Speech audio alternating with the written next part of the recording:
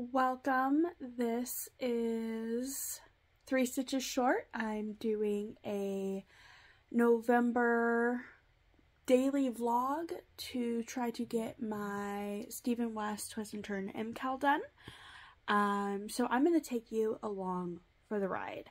I did cast on and I started with everybody, but life happened and I didn't get much done. I am 3 stripes away from finishing clue 1, and I'm just going to take you along with me on this journey while I finish up. I do have some additional footage that I kind of started, and so I'm going to insert all that here, and then I'll be right back with updates about where I currently am.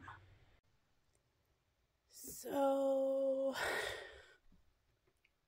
I don't know what I'm doing, but I went to bed early, which obviously means now at 2 a.m. I can't sleep. So I am winding up my wool for the mkal. And I thought I'd take you along with me on this journey of knitting my own hand-dyed wool. And I just caked up this first skein. Oh my god, look how beautiful that is. And guys, it is so soft. Oh my goodness. So, huge thank you and shout out to Lori from Arkansas Yarn Co. for sharing her source for this base. This is the 8515 base. It is so soft. Like, you can feel it's soft when you're playing with it and dyeing it, but winding it up, it's so soft. And it smells like wool wash, because I wash all my wool after I dye it, so. I love lavender wool wash. What do you like?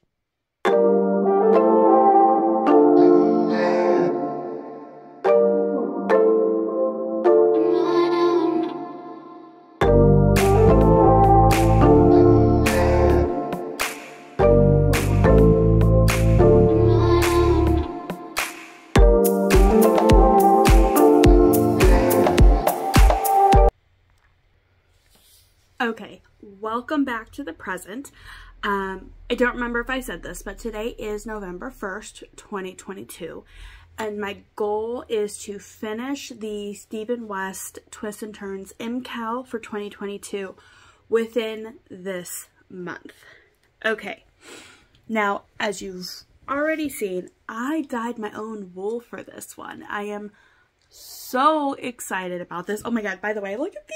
Oh my god, I love these. Okay, so I got my family all matching Halloween jammies. Like, everybody does Christmas jammies, and we do that too. But how cute are these Halloween jammies? Like, I feel like a big kid, and I just want to, like, cuddle up. And so we took a jammy day, and everybody's just relaxing in their jammies today. I love it. Okay, so anyway, the Twist and Turns mkal, I dyed my own wool, and I am sitting down. I've got everything set up over here to edit the podcast episode that I recorded last night. I've got my podcast that I like to watch up there, and I've got my bag right here with my mkal in it so I can work on it all simultaneously. Now, this is my shawl so far, and oh my god, I love it. Look at that. Okay, not the best lighting, I apologize. I'm in my living room, not my studio, just because my husband needs to get me a new laptop, so until then I edit on his laptop, which is in the living room. But so the colors that I dyed, this one is called Snow Owl. This one, I don't have a name for yet, but this is kind of like my signature color, like even when I'm making like cocktails and stuff, this is like the color my Maytini turns out. It's so pretty. And then this is my pop of color. So these are the 3 colors together and how they look. I love it. And the more I see the shawl, the more I think these colors are going to be fantastic together. I'm so excited.